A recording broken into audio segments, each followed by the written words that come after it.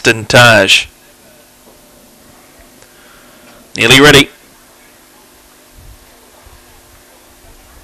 Green light there, the Cassine Design Grade 7. Stand by for a start, third leg of the quaddie. They're racing, and they came out in a pretty good line. Kinloch Creek away well with Gassie's Pride, Willie Warbo, Aston Taj deeper out. Now just drifts back through the field, passed by Golden Swan, Blue Boy, Kinloch Creek, Miss Utopia, Bungaloo Diva last, Gassie's Pride in front out by 2 lengths. Willie Warbo second, Golden Swan now eases through the pack. The leader is Gassie's Pride, clear of Golden Swan, and Gassie's Pride beat Golden Swan. Willie Warbo, Miss Utopia there for third. Between them, Blue Boy, Kinloch Creek right on their heels.